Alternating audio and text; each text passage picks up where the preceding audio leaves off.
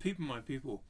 Now, today I'm going to go out on a limb and actually review some well-established English stuff. So there's all that behind me that is local, and the majority of it is Victorian, which I live in a truly blessed state with a thriving craft and small batch distilling industry. Sorry. And now today I'm going to go and do this stuff.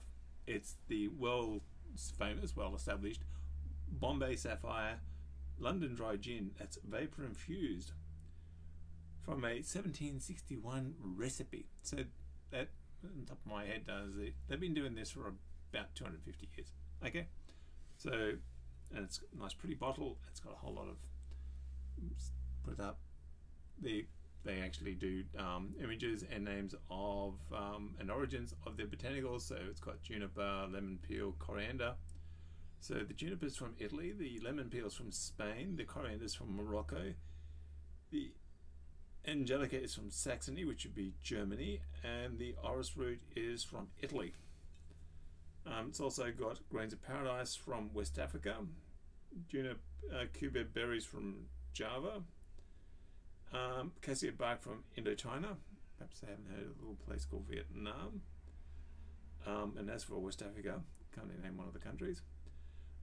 Almonds from Spain and licorice from China. So this is a market dominant brand.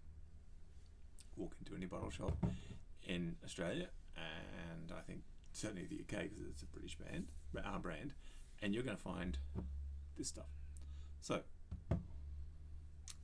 having tried it a couple of times, it's a perfectly workable London Dry Gin. Okay, in fact, I think these people invented London Dry Gin, and correct me in comments if I'm wrong. And it's 1761. They've had well over nearly 270 years, 260 years to get this right.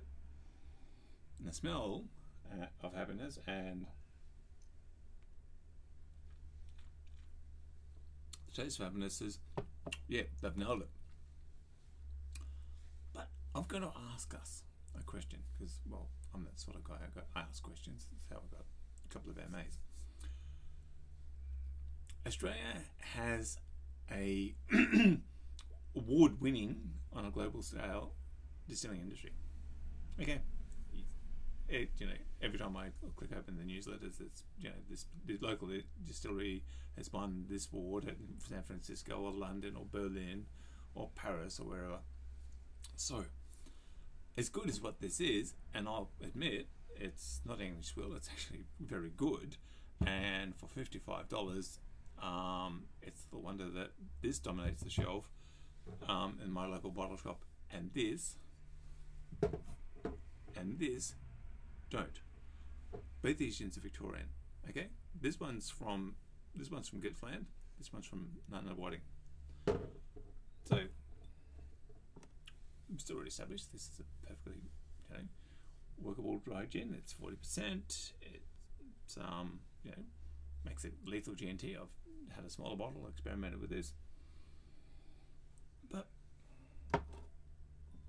if I was to go local, and by all means, if you're Australian, please do choose Australian stuff over the much cheaper imported stuff, because bear in mind the British don't pay anywhere near the excise tax that we do. In fact, I was chatting to an American friend the other day, and he said, "Oh look, your gin's expensive." And I said, "Dude, we literally pay 10 times the excise tax that you do. Americans pay $10 a litre, we pay $100, and that's the reason why." So, if I was to decide that I do want to drink the rest of this, trip it down the sink, yes, I know, you've just had a heart attack. Which local gins would I do? My first up, it would be the Miner's Pick from, sorry, it's my phone talking to me. My Miner's Pick from Mates Distillery down in Wonthaggi. It's a charity. It's got the whole feel-good stuff. Kim will mail you bottles if you're in Australia and New Zealand, and I think she'd have a crack at doing England. So that's the very first one. It's at least as good and made in tiny powder batches in comparison. Sorry, someone sent me an email. The next one I would do would be Puss and Mew's Signature. It's a lethal, nice dry gin. There's a little bit in the bottle.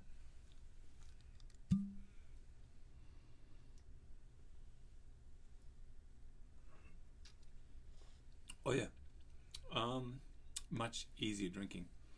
So I'm going to say to you is, if you're an Aussie and you're watching this, and you walk into and you want to go getting something, you know, you're more likely watching this either on your phone or a computer, whatever. It's an internet-capable device.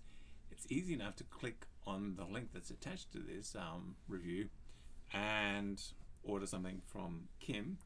Now, Mates is a registered charity. You order this stuff and you're in the Northern Territory, you're actually helping out another Aussie.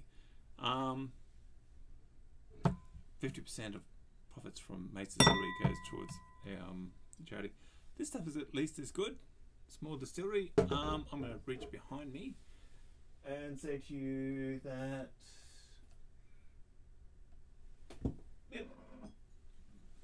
this would be a comparable gin. It's Jindu's Australian Dry. Because we all know Australia's a dry continent. What else would I hit?